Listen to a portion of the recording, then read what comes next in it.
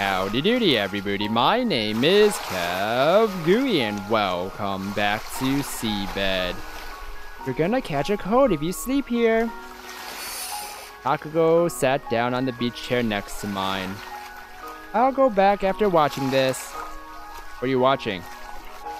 Why don't you have a look too? Picked up the pamphlet, opening the page with the descriptions of constellations and handed it to her. Oh. Ah, right. The sky's different on the southern hemisphere. Chameleon, Mensa, Octans, Apis. Can't see those four back home. These southern constellations sure have weird names. It seems like most southern constellations were named during the Age of Discovery. It was during that time that European sailors first arrived on these shores. Unlike the northern constellations that were usually named after ancient myths and legends, the southern ones were named after ship parts, scientific tours, and newly discovered animals. Oh, cool! Over there. Takako pointed to a spot just a little east of the Centaurus constellation. There are so many bright stars over there. Is it a constellation too? I think it's the Southern Cross. Ah, the one on the coins, right? Going clockwise from the bottom, it's the Southern Cross's Alpha Star, Beta Star, Gamma Star, and Delta Star. What's that in the middle? It's a Southern Cross Epsilon, I think. It looks pretty bright from here. Kinda. The reason the Southern Cross is easy to spot is because its Alpha Star, Alpha Crucis, and its Beta Star, Mimosa, are among the 21 first magnitude stars in our sky. Magnitude stars? Sure know a lot about this stuff. It was all written on the pamphlet. Oh. Takako turned the pamphlet over and gave it a long, hard look. Incidentally, Alpha Crucis is 321 light years away from us. So its light comes from 300 years before we were born, huh? That's amazing. Takako picked up a glass from the table next to her and raised it to eye level. 300 years. Tilted the glass slightly. I regarded her for a few moments until she started to blush. Medic, I need help!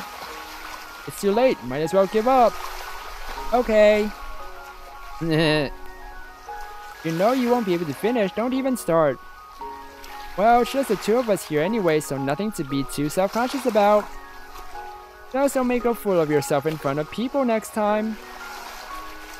Maybe an alien 121 years in the past had already seen it all.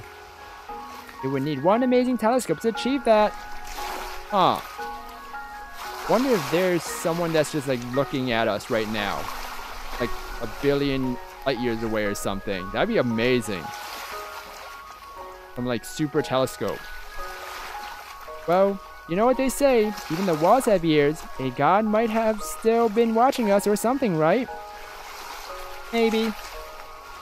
If we placed a huge mirror on that star, would we be able to see the speech from 642 years ago? Huh. Perhaps. If you want to test that, how about trying with multiple mirrors in an even better telescope? Ah, I see. As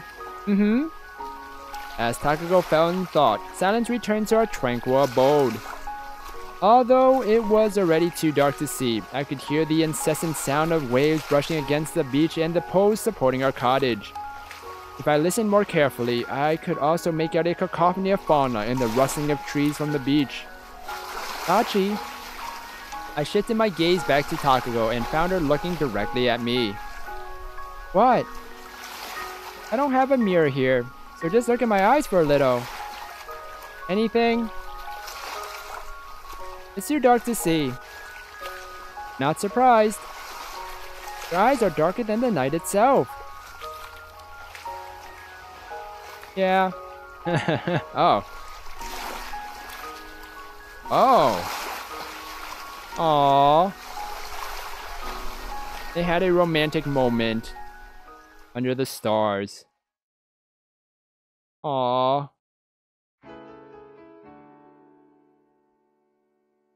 SeaBed.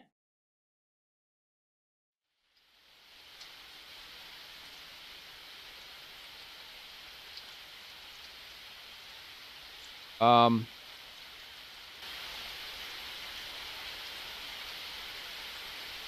He's...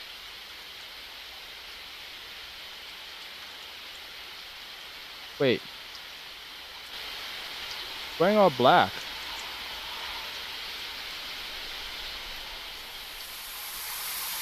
Oh. And those were flowers, right? Oh. I turned the handle to stop the rain. Several drops of water trailed down my body and fell onto the bathroom floor. The faint afternoon glow filtered in through the small bathroom window and met the steam inside, blanketing the room in a pale blue light. A rubber duck was floating in the half-filled bathtub I'd forgotten to unplug.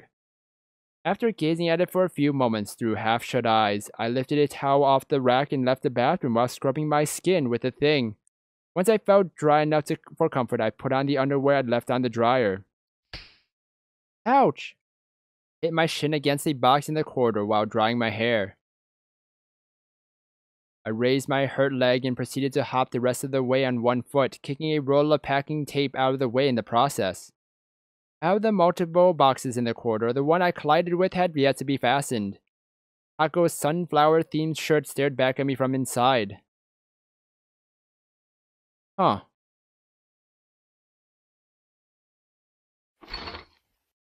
So, did they get back home? What happened? Why did we get that scene? Oh no, I have a bad feeling for some reason. I opened the door at the end of the corridor and upon entering the living room, turned left to the kitchen and peeked into the fridge. After grabbing a bottle of barley tea from inside, I closed the fridge's door. I took a glass cup from the cupboard, filled it up with tea, and gulped its contents down in a single breath. After refilling my cup and returning the bottle to the fridge, I continued to the living room with glass in hand, where I picked up the remote from the table and flicked on the TV. I pulled out the makeup box and the hairdryer from the cabinet and made myself comfortable on the sofa. I began drying my hair, catching only short bits and pieces of what the news anchor on TV was saying. Finishing that, I changed into a pair of jeans and a colorful tunic before finally leaving the house.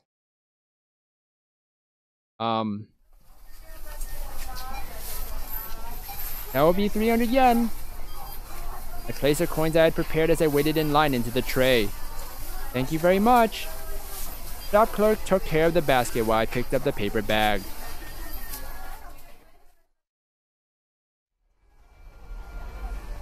I left the general store and continued down the sidewalk. It was now illuminated by a slightly stronger light compared to the morning. As the traffic signal between the police station and the department store lit up in green, a mass of people who had been waiting for it jerked forward like a wave. As I tried to overtake a man in front of me, our shoulders bumped.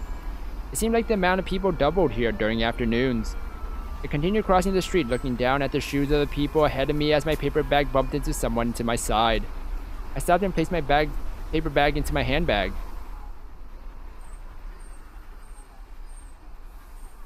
You'll get hit by a car if you keep spacing out in the middle of the street, Sachi. Raised my face in response to clearly hearing my name. However, the person to whom that voice belonged to was nowhere to be seen. I turned to a narrow alley, between two large buildings, leaving the street behind me as I continued on. I glanced at my wristwatch. In the time, I decided to hasten my pace. Oh. I have a really bad feeling. Really bad feeling. I'm getting goosebumps. It like chills just like thinking about it. Bell above the cafe's door gave off an energetic chime as I stepped inside. Oh. So, okay, why am I getting these chills and feelings? Okay, so... Oh. I don't know. Something's not right with that scene with the... Her wearing all black and rain and umbrella, right? Oh, that's just me. As the establishment's front door was down a short flight of stairs below street level, it naturally had no windows and was dimly lit inside. while lights would be on all the time, coloring the interior red and orange. Continuing further into the shop, my footsteps silenced by the lush carpet. Oh man. So, what I'm feeling is that something has happened to Takako, right? This is my feeling right now. So, got a scene where she was in all black. It's raining, umbrella, there were flowers. I feel like there was an accident that happened. And from that line that she said, you should pay attention to your surroundings or you'll be hit by the car. I believe that was from Takako. And this is just what I believe happened is this must be further down in the future than what we just experienced before. He must have not been paying attention to the street, and an incoming car came. And he was about to get hit by the car, and